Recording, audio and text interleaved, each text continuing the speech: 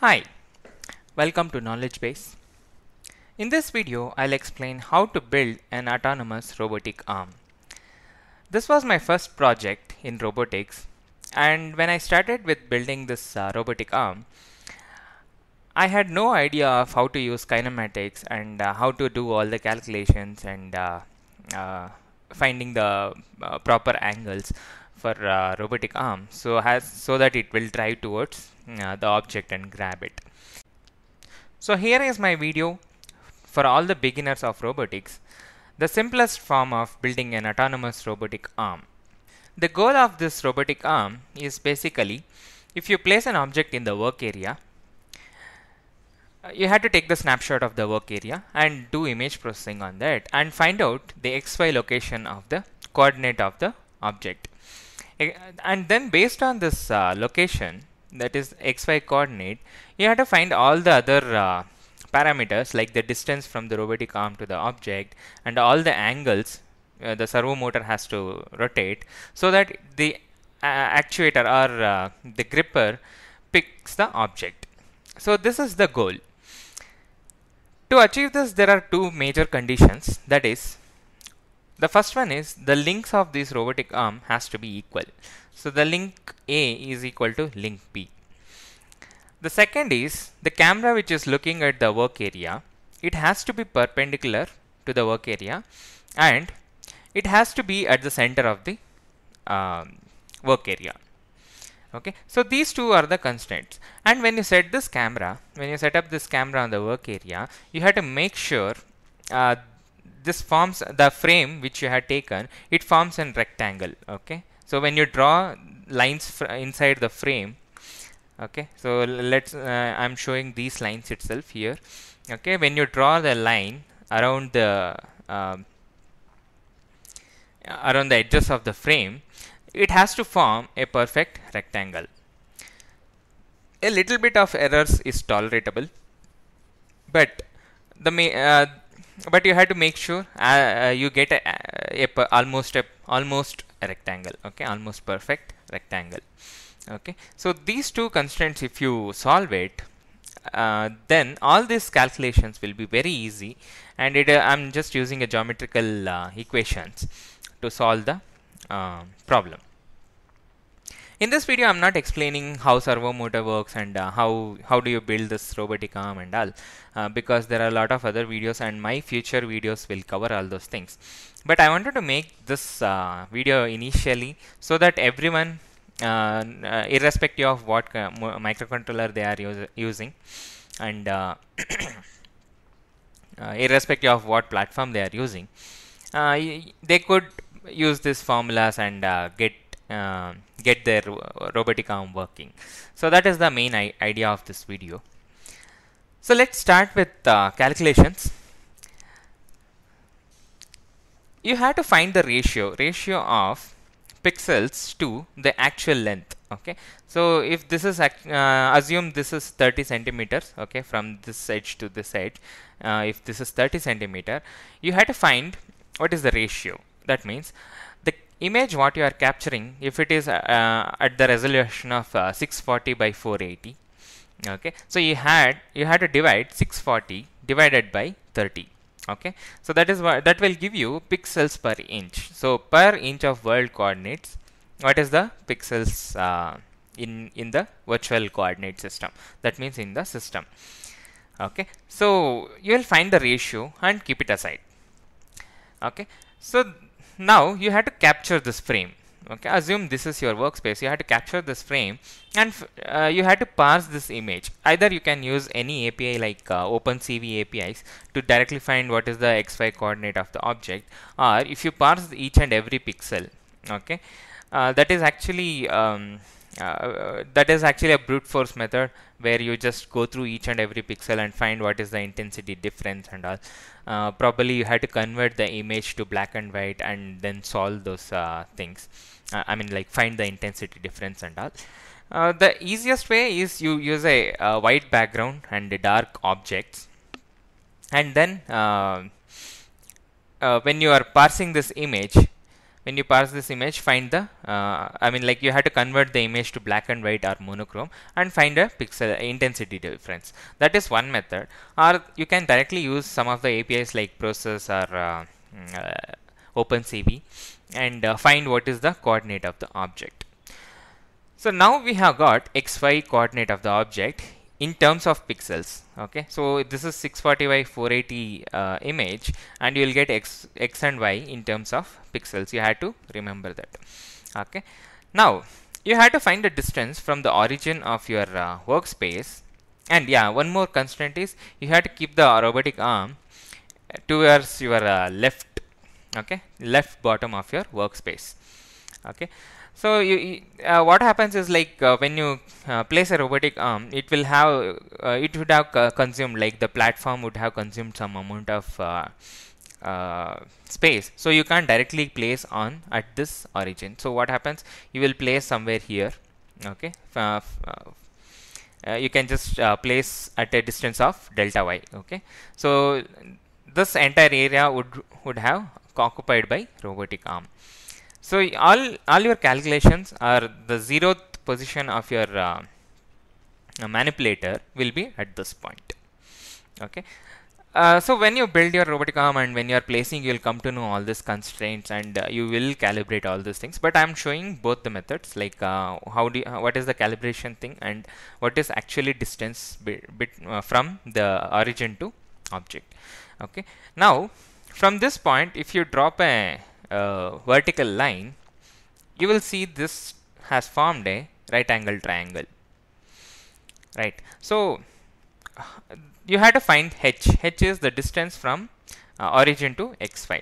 So h is actually square root of x square plus y square. So that is Pythagoras theorem. H is equal to square root of x square by y square. Let me zoom this.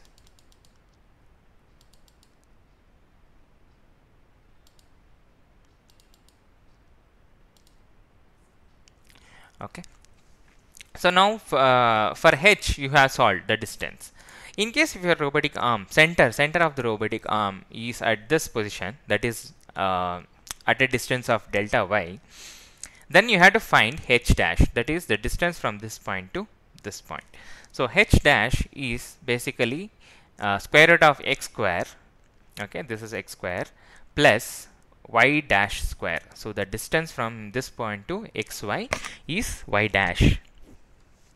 So y dash is basically equal to y plus delta y, the distance from this point to here, the center of the robot.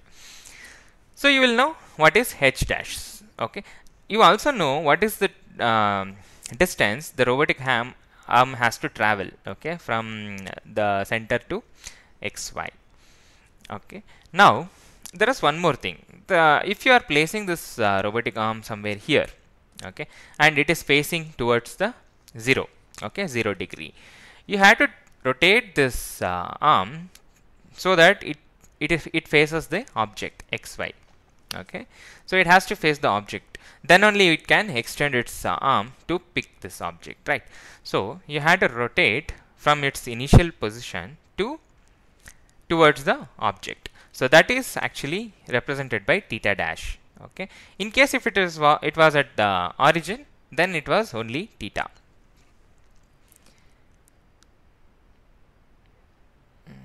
Okay, okay, now it is focused. Okay, so now you have to find theta dash or theta depending on where your bot is placed.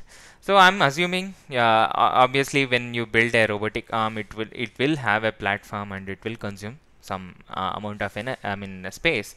So I'm assuming robotic center of the robotic arm is here. So I'm calculating theta dash.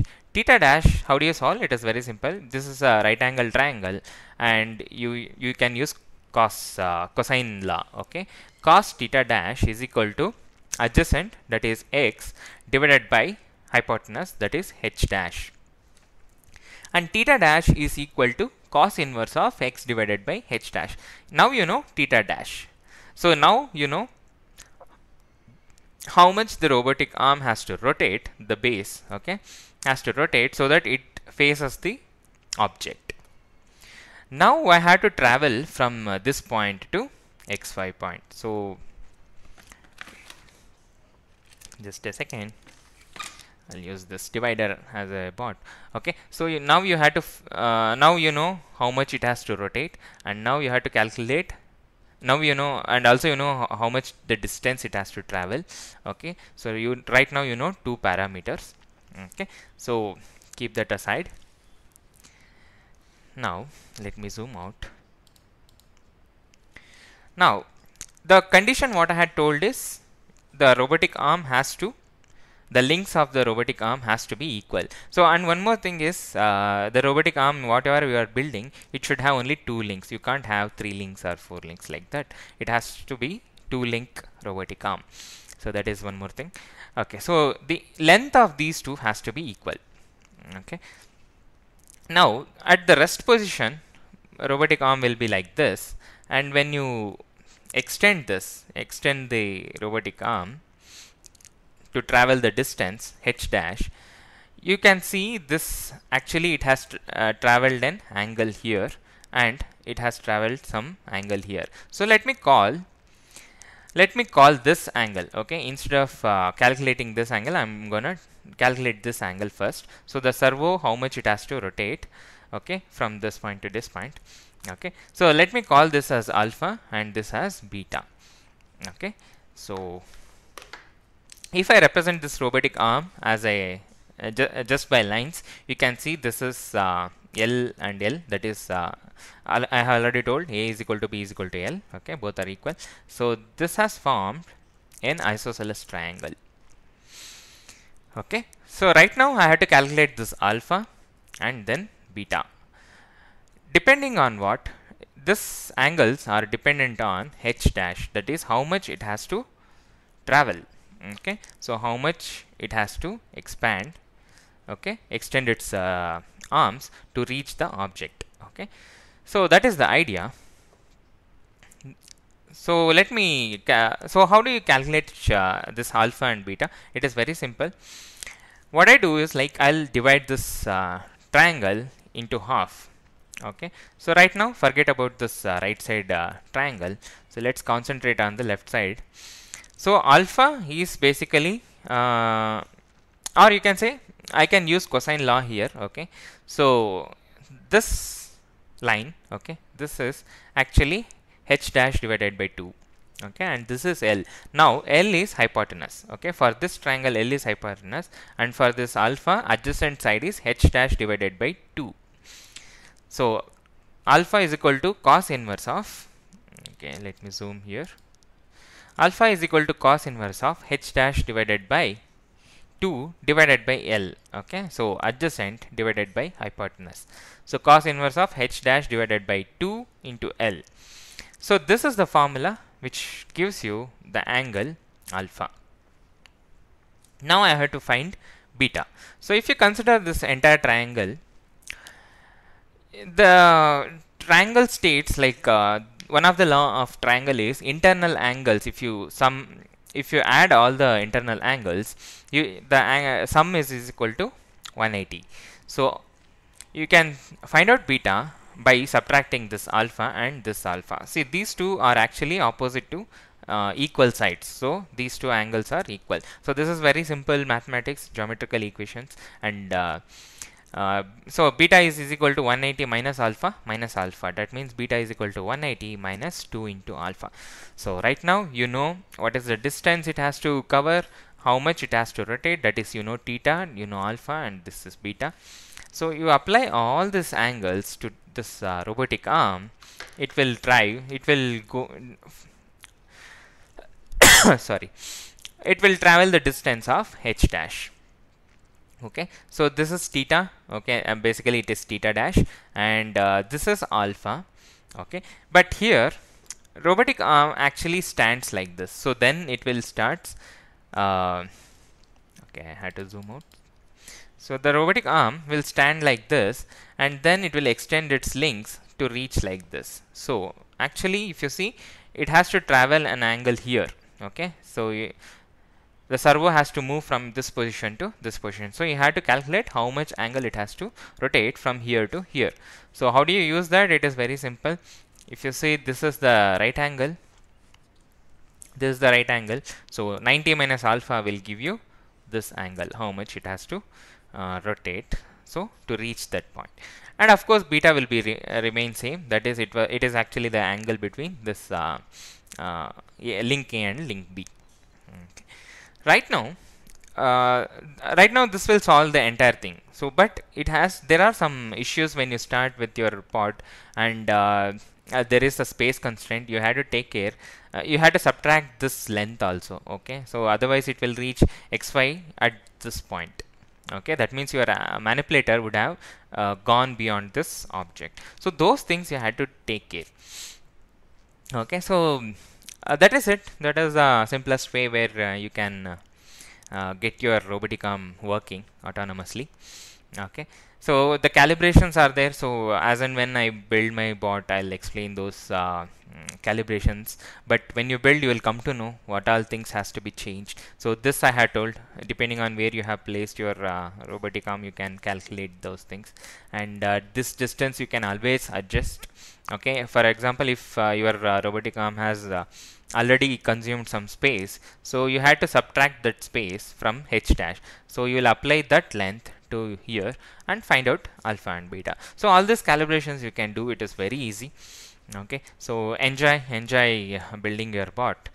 But before going, let me give you a small clue on how other bots, like other robotic arm calculations are done. So this is also a simplest way. Okay, let's assume you have three links.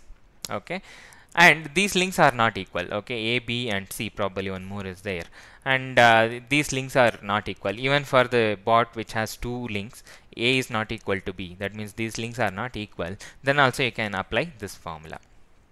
So the formula says, this is actually a cosine law only. So if you search for this cosine law on internet, you will see lot of examples explaining how this formula is applied on triangles. There also you will use the triangles. Okay, one more thing, this formula, this kind of solution is called as completion of triangle, because we are completing all the missing angles and sides of the triangle. So this is actually called as completion of triangle. And this is very easiest part. Okay, so the formula says c square is equal to a square plus b square minus 2ab cos c, capital C. Okay, so all this a, b, c are small letters. These letters represent sides of the triangle.